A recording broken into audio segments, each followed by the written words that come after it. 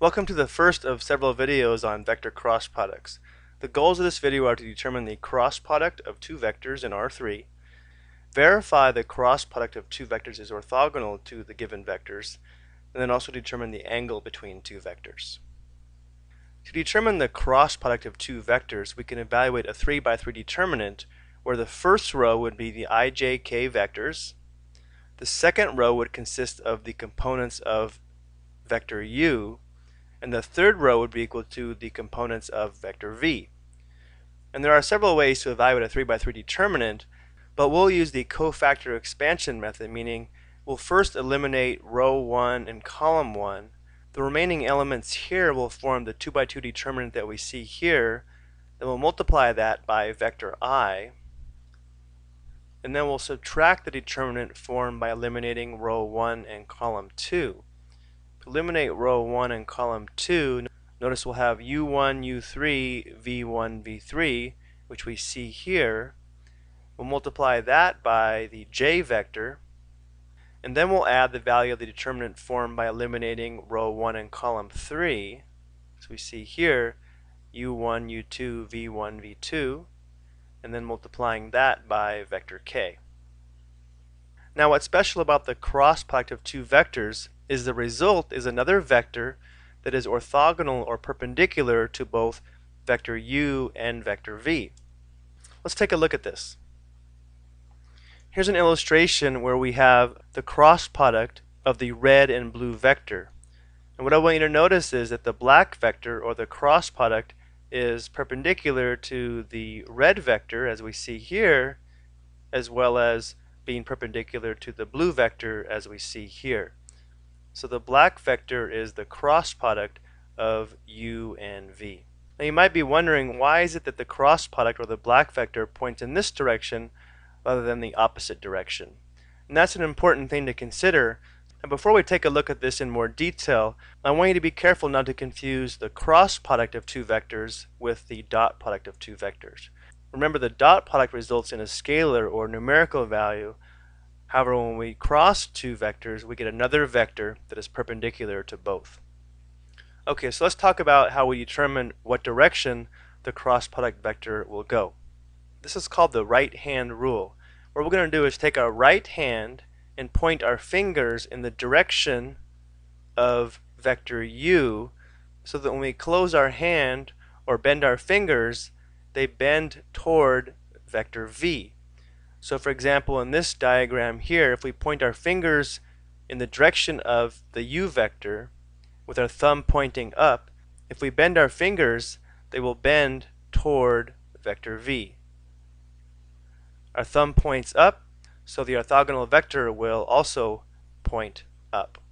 So the order in which we cross these two vectors is important. We point our fingers first in the direction of u so that they fold or bend toward v. If we switch the orientation of the two vectors, if we want our fingers to close toward vector v, we'd have to have our hand almost upside down so that our thumb points down, so that if we bend our fingers, they would bend toward vector v. The thumb would point down, therefore the orthogonal vector would point down. So this is the right hand rule, and this is how we determine what direction the orthogonal vector will go. Let's take a look at an example now. We want to determine a vector that is orthogonal to both u and v, so we'll have to find the cross product. So we'll have u cross with v is going to be equal to a 3 by 3 determinant where the first row consists of the I, j, and k vectors. The second row consists of the components of vector u, so we have 3, 1, negative 5. Third row consists of the components of vector v. Now we'll go ahead and evaluate this. The first 2 by 2 determinant will consist of the elements remaining after eliminating row 1 and column 1. So we'll have 1, negative 5, negative 2, negative 3.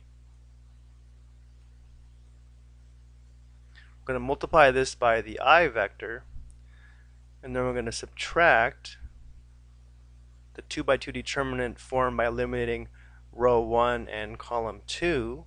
So we'll have 3, negative 5, 4, negative 3 times vector j plus, now we're going to eliminate row 1 and column 3, so we'll have 3, 1, 4, negative 2 times vector k. Let's go ahead and evaluate this. We're going to have negative 3 minus positive 10, that's going to be negative 13 times vector I, minus, here we'll have negative 9 minus negative 20, which will become negative 9 plus 20. It'll be positive 11, but we do have this minus sign here, so I'll have minus 11j plus, here we'll have negative 6 minus 4, that's negative 10 times k. So instead of writing plus negative 10, I'll go ahead and just write minus 10k. So this vector should be orthogonal to both vector u and vector v. Let's go and take a look at the graph of this. Now it's a little hard to interpret this because we're looking at a three-dimensional graph on a two-dimensional surface, but you can see that this blue vector here, the cross of u and v, is perpendicular to both the red and brown vectors as we see here. Now that we have found u cross of v, let's verify that this vector is orthogonal to both u and v. Remember, the way we can verify this is if we dot u and the cross product and v and the cross product, if that dot product is equal to 0, those vectors are perpendicular. So we have to calculate two dot products. First we have to dot u with our cross product to make sure this is equal to 0. Then we have to dot v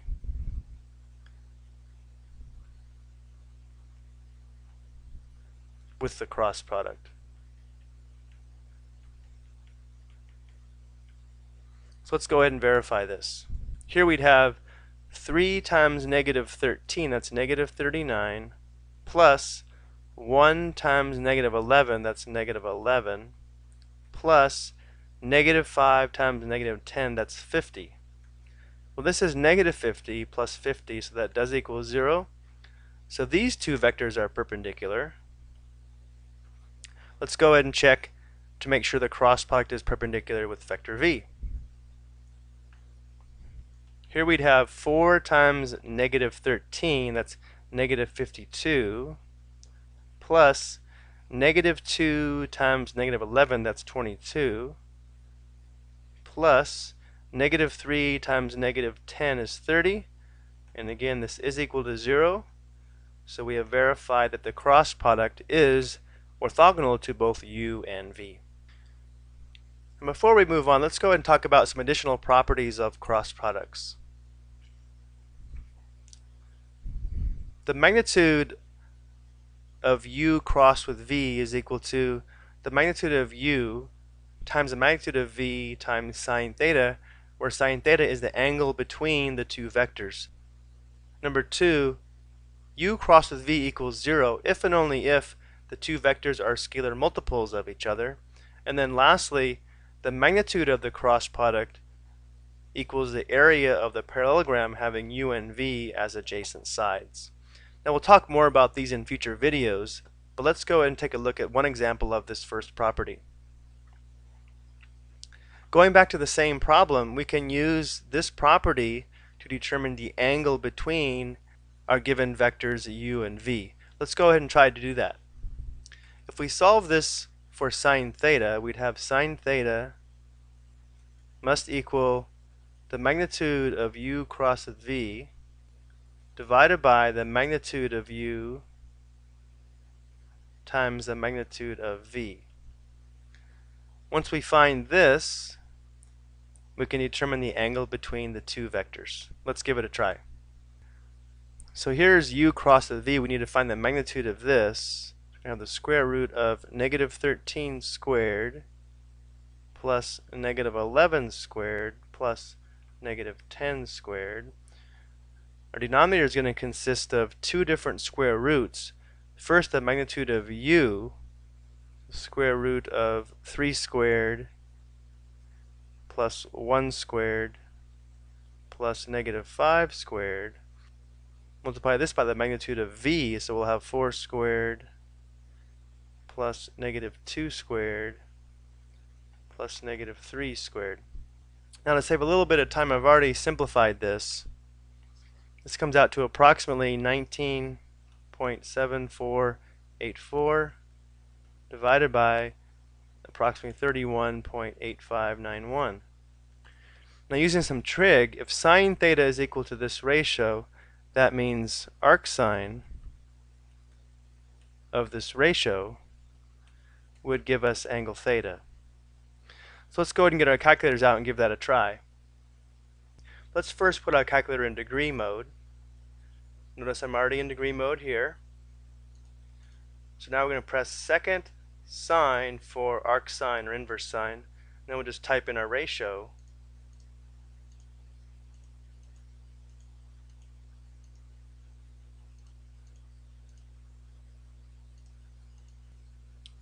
So the angle between those two vectors is approximately 38.3 degrees.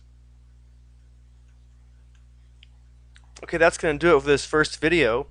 Thank you for watching.